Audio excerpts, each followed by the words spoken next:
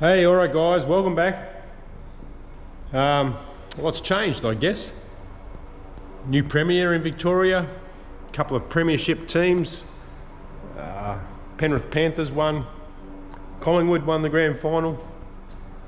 Been away on a holiday, had a bit of a flu while I was there. Great time with the family. Took my daughter to the tip for the first time.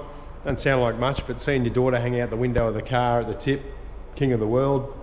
Bit of dumpster diving, fantastic. We had a great time. Anyway, we're back on the build. Hope you enjoy this video.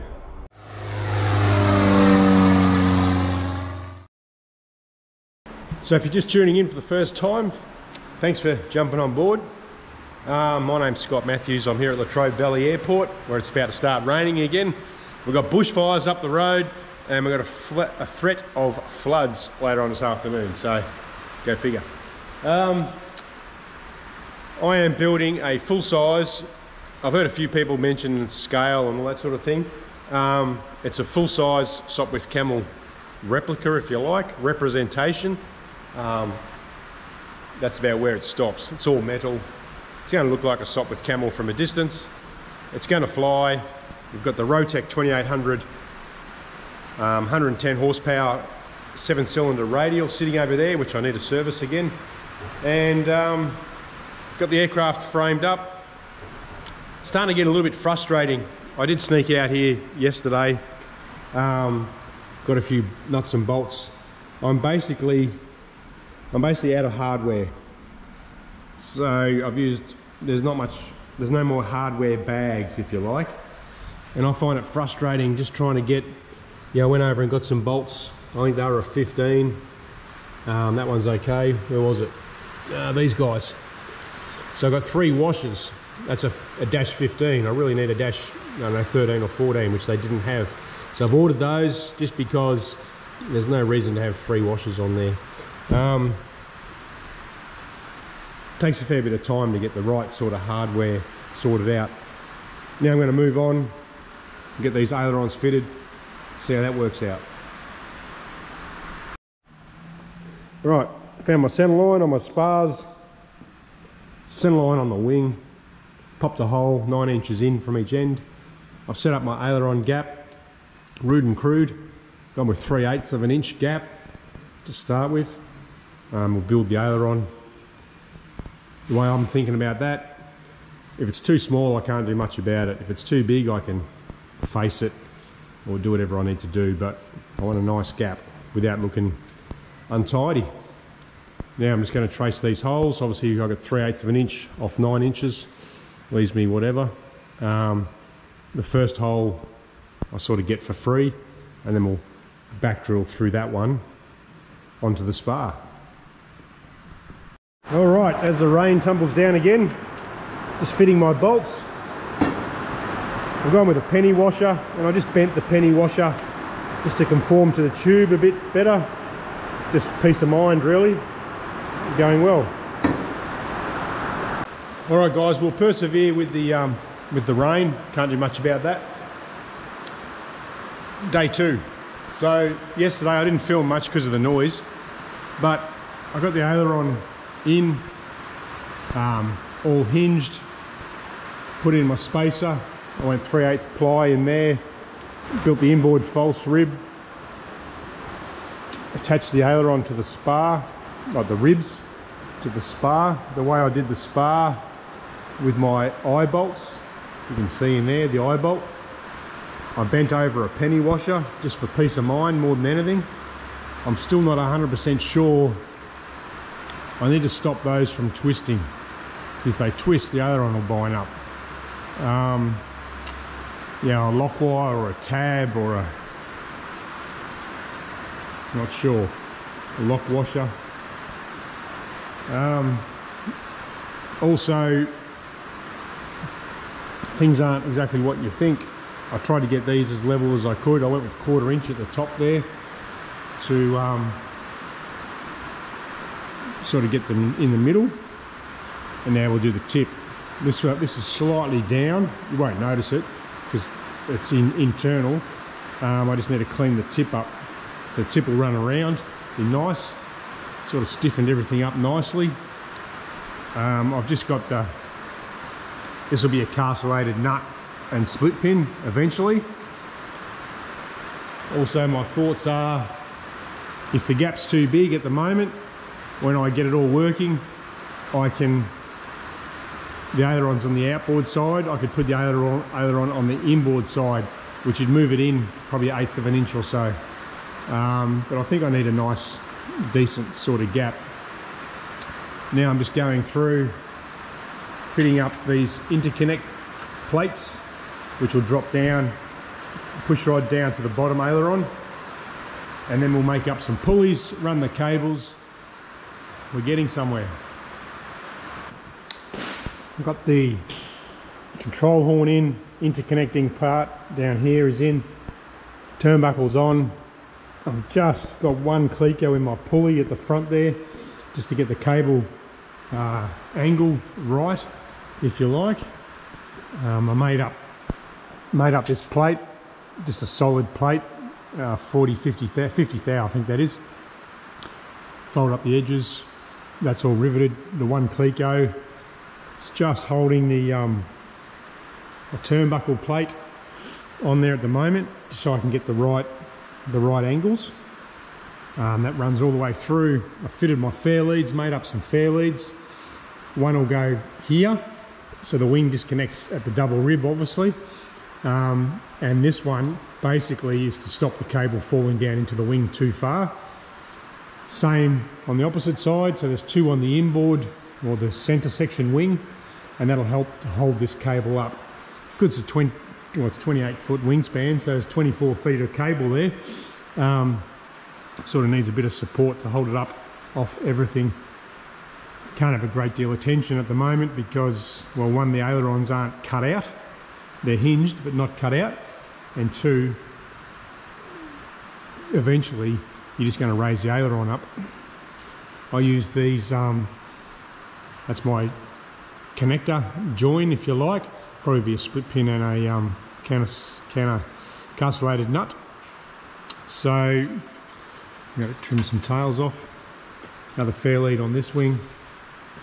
Out to the other pulley on the other side. Still got the plastic on the metal. Have to trim all this off. We'll get that done tomorrow. Looking good. Get the angle right. See, that's out there. Allows me just to twist it and get those angles pretty much spot on. So happy with how that's going so far, guys. Progressing well, as you know. The idea is to get the top wing basically done, then I'm going to raise it up and do some more work down the bottom.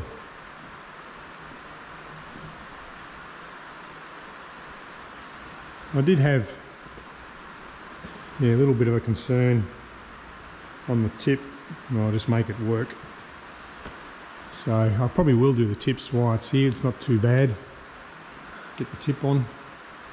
And I'm not sure how, once I cut the aileron out, slid it there and there, I need to box it in, I guess, somehow. I'm not 100% sure. I'll cross that bridge. Control horns are on, looking good, looking like a Spitfire, Sopwith Camel. Alright, the rain has stopped. Alright, pulley support bracket. I've got those mounted in, a nice solid plate with my pulley. Little witness hole with a split pin in there to stop the cable. The cable can't jump out. And just working on the other side now. Got the bracket in. It looks a bit, the reason I swirled this up, I couldn't get the plastic off, the protective plastic. I'm using sort of second-hand aluminium that guys have donated. And I couldn't actually get had to use chemicals to get the plastic off after I'd finished the job. Took longer getting the plastic off than actually making the bracket. So that's nice and strong. I'll add a bit more strength when the leading edge sheeting goes on as well. And then I'll put my brackets about to go on and get riveted on. Not forgetting to run the cable through first. Alright, pretty happy with that. I can't run the ailerons through because I haven't cut them out yet. That's a bit of a precarious sort of, one of those jobs. I've just got to jump in and now cut. So I've got to cut the rib in 2 spots, and then we'll box all this in, and then the aileron should move. it'll pull, but it won't push, obviously. Relies on the bottom wing to work. What I'm going to do now, once again, for these little guys, I'll just somehow make a bracket. More brackets, more rivets. Whack that on there, just to support the cables. Alright, plates are on. I put this extra bracket underneath here. Just really stiffens up the bottom rib. Looking good. Split pins in. Cables all run. Got my fair leads. Fair leads are sort of just along for the ride. This one's just hanging. Just supports the cable, or houses the cable. Stops the cable dropping too far back inside the wing.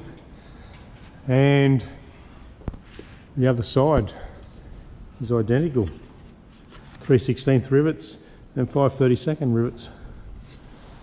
Spare the rivets, spoil the job. They're looking good. I drilled into the compression strut, but hey, I wanted it nice and strong. Tomorrow I've got a flight test tomorrow actually, but then we will probably look at cutting out the ailerons. All right, cut out the aileron, cut it out. So we've got an aileron, full and free and smooth, beautiful. Now I pull the aileron off, and you can see where I need to cap the ends and box it all up. So I get heaps of travel at this stage. So really happy so far. We'll persevere and keep going ahead. All right, aileron spar. So same as the wing, I've decided to cut that off, and we'll manufacture the tip the same as this. Rather than, I'm just not comfortable crushing everything down. Yeah, we covered it before. This gets crushed down to that. I'm just going to stick a tube in. So it'll be 3/4 tube with a 1/2 inch tip. So the 3/4 tube will just go in there, and I'll just check I've got the centre all lined up. When I put the aileron back on, and we're good to go. Some of this stuff you just got to jump in and do it. I'm glad I've cut the aileron off now, because that was a bit daunting at first, but not real hard to be honest. Right, so with the aileron off, it's very flimsy. You've got to be very careful. You can just twist it, probably put a 6-inch warp into it if you wanted to. So I've got my 2x1 back on there to get a straight trailing edge. And I'll just work on the tip, flattened out the tip, which will go into the trailing edge nicely.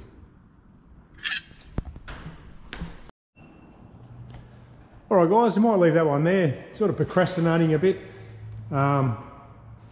Went for a fly today with my instructor and did my BFR. Did about an hour or so flying in the rain, or avoiding the rain. But got the tip on. Now I'm looking at what I'm going to face the aileron with, because it's all very, very soft at the moment. Can all move until I get some more structure to it. That's all I seem to be doing lately, is just make more gussets. And you can see there, I've got a sad tip. I want a happy face, so I just need to raise this tip up. But I've got to be careful, because doing that is moving. You can actually see the control horn move down there. I want to keep the top surface nice and flat, so I think I'll put some boards or whatever I have to do, put them back in there. When this gets gusseted, it'll just hold that up nice. But you got a straight trailing wingtip. You know, from that point to that point, it's sort of got to roll down nicely. I ended up crushing the end of this and got that in there. Bit agricultural, but seems to be working. I wanted to alleviate as best I could this little transition there. So I seem to have that worked out okay. So there you go, guys. Just wanted to get another video out. It's been a while, been away.